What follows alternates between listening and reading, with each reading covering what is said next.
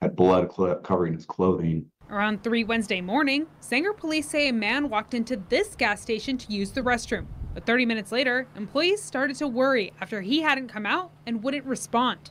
So they called police. And once officers arrived, they also got no response. So they broke into the bathroom. Upon initial contact, he did seem emotional, distraught, somewhat erratic, and covered in blood. He also told an officer he killed his father. This is a rare one-off.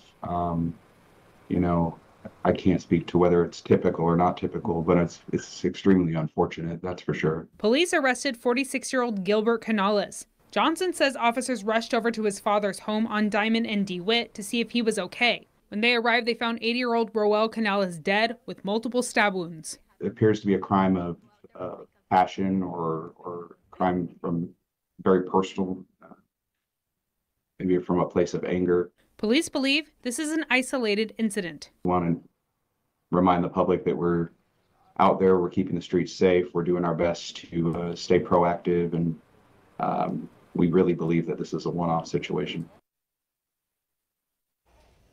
Johnson couldn't tell me whether or not Canales had a criminal past. I did check Fresno County court records, but nothing really came up. Johnson told me officers did find a weapon at the home Liz and Monty. All right, thank you, Sophia. And police. I don't know, but just looking at the guy, something seems off about him. I can't figure it out, but something seems off. And I want to know if the cops are going to be able to get the story out of him of what led to him killing his father, then ended up in the bathroom at the gas station. This is a crazy story. I'm going to be following up for more details on this. Let me know what you think.